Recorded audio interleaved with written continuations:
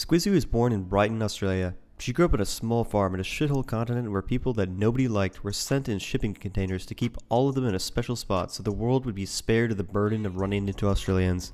For the first 20 years of her life, she grew up with a rare disorder where she didn't know how to put her tongue back in her fucking mouth every time she took a picture of herself.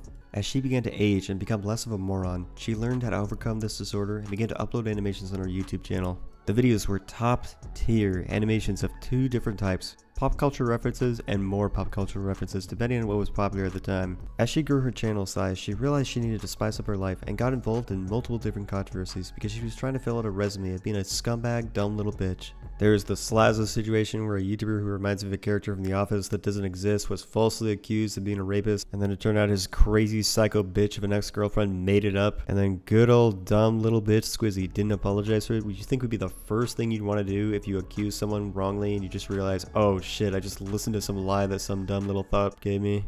She was accused of abusing a dog, and it turns out that was a little bit exaggerated, so that doesn't really count. Also, something about mocking the death of a cat. I don't even know if that's true or not, so I'm not even going to say much about it. Then there was the situation where a fan sweetly asked her if she appreciated the efforts of providing aid and food to starving African villages, and this was her response. I would just like to say ahead of time, this is exactly why we don't allow Australians to speak in public.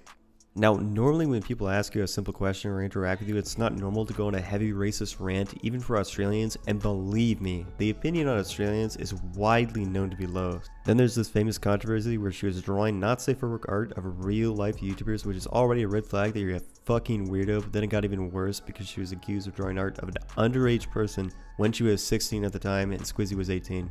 Honestly, I think it's more of her being a fucking idiot than a predator, given that there was only a 2-year age difference, but come on, you can't be stupid enough to draw someone you actually know and who is underage and post it online, right? I can't verify if this is real or not because I wasn't there and the posts of this are all deleted and hidden in the shadowy depths of the internet, but fuck it, man, it's worth bringing up. And who could forget the most recent thing she did, slapping her boyfriend around.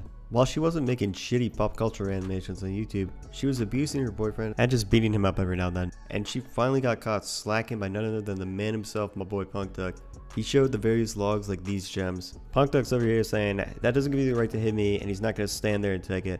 And Squizzy, as creative as she is, says, don't talk about physical abuse until your parents throw you down the stairs or threaten you with a kitchen knife, as if that immediately excuses everything you could possibly do. This entire text is basically Squizzy trying to guilt trip the fuck out of Punk Duck and make him feel bad for her. And there's also this damning text, I'm a whole foot shorter than you.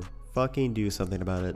And finally, after she was yelled at by her fans enough, she came up with an apology, saying she was going to go through therapy and go to dumb bitch camp to fix herself. Hopefully that goes well because I know damn well no one is going to believe her. If you want to learn more about how psychotic she is, why don't you watch my other video about her? And also subscribe so I can teach you how to lift weights and not be a total pussy.